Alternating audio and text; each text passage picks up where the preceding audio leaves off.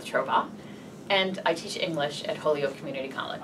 Hi, my name is Ismet Ozkilic, and I'm in the same department, English, and I teach English writing and literature. I think it's really important to convey to students the idea that you are confident and competent and you can guide them, that you have the experience to guide them and the expertise to guide them. I believe students like to feel that they are in good hands. So it's important to be organized, that you have a plan for every class period. I think students are most comfortable when they know what that plan is. You give them an idea of the shape of the class, what's going to happen in the class period, what's going to happen in the course of the semester. And above all, you convey a confidence, that you are confident in yourself and in your ability to guide students towards success. Let them know that you're really happy to be there, that there's nothing you'd rather be doing. I think students really pick up on that, and that you are there to help them be successful, and that is your highest priority. Every class period, ideally, should involve producing something. Part of discussion, whether it precedes discussion or it follows discussion, should be some sort of writing activity, especially in an English class. You or some of us, I think, might be doing what is referred to as a free write, which is part of the low stakes writing, and it doesn't take much time, just 5 minutes, if that will, ease them into the day's activities. Right, and it's a great warm-up. I think it is. Yeah. It really is. And no expectations, no evaluation, no assessment. Although I do collect that kind of writing. You could. And I actually use it as part of their attendance grade. And I don't evaluate it necessarily, but I read what they've written, and it's very useful to me. It gives me an idea of where they're at, so to speak, how much they're, It's like a diagnostic tool, in a way. It really is. Yeah. It could be evaluated in a way as part of their consistent and active participation. Absolutely. Which you could give any percentage that you deem fit. Low risk writing can be a really great way for students to become more comfortable with expressing their ideas and also more comfortable with writing itself.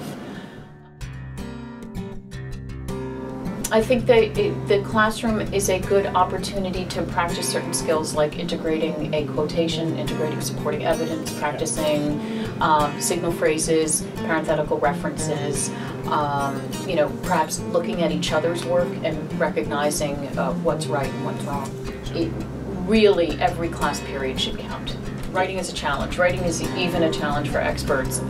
Students in my class are doing a little bit of writing in every class period because you can't be sure that they're doing writing any other time of the day or week.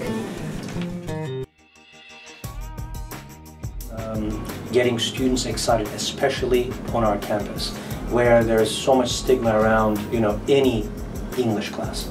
Writing or reading intensive doesn't seem to matter much. So many of them, I think, come with that stigma and are either really wary, if not scared, of what is in store for them. And we need to create a buy-in, which is not the easiest thing to do. How do you make it fun for these students who don't want to even get involved? It starts with two things. One, I need to show my enthusiasm for the material. Even if it's something relatively dry, like MLA documentation format. Relatively dry. Relatively dry. Nicely put. I will not call it boring, but relatively dry. You've got to show your own enthusiasm for every aspect, every skill that you're teaching.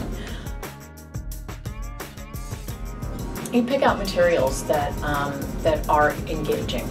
They might not realize how engaging they are at first, They might not realize that they really, really will love this Emily Dickinson poem, but they end up loving it. So you pick out, I frequently pick out crowd pleasers.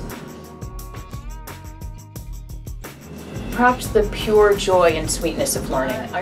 I really try to cultivate that attitude and that feeling throughout the semester, that there's something you know, not just valuable, but pleasant and joyful in what we're doing.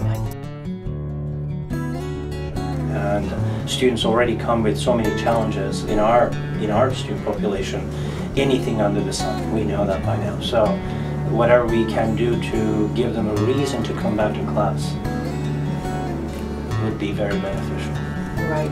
I think that the biggest challenge that we face as professors is the biggest challenge that our students face, and that is perhaps what I would call financial insecurity or financial pressures.